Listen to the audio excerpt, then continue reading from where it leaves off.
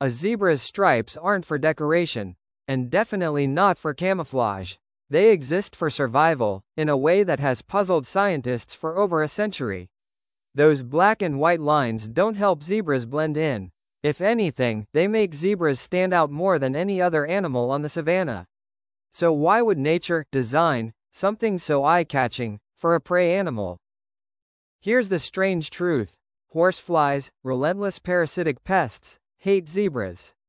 They avoid the stripes, not because of color, but because of illusion. When flies approach, the stripes mess with their vision. Their compound eyes can't handle the moving black and white patterns.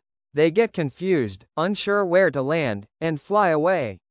No stripes? The flies bite. Stripes? The flies flee. A biological mystery once thought absurd now makes perfect sense. Zebras don't blend in with the savanna. They don't vanish into bushes. They don't match the dry grass. But when they stand together, chaos begins. The stripes break up their outlines, erase body shapes, making it hard to tell head from leg, leg from target. A whole herd becomes one swirling, flickering mass. Enough to confuse a lion. Enough to make a leopard give up.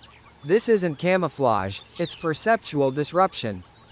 Horses, donkeys, mules, humans tamed them all. But zebras? No one succeeded. From pharaohs to colonists, circuses to zoos, all thrown off the saddle. Zebras don't take whips, don't take cages, don't stand still, don't obey. They weren't born to serve.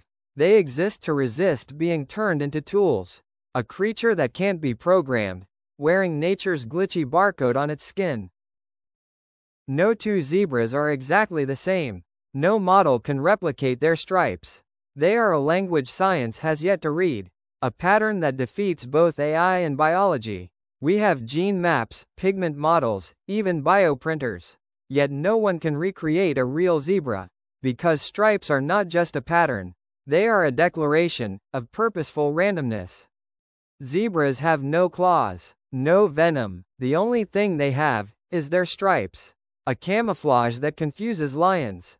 A visual chaos that keeps flies away. No one understands stripes well enough to copy them. No one controls them, no one weaponises them.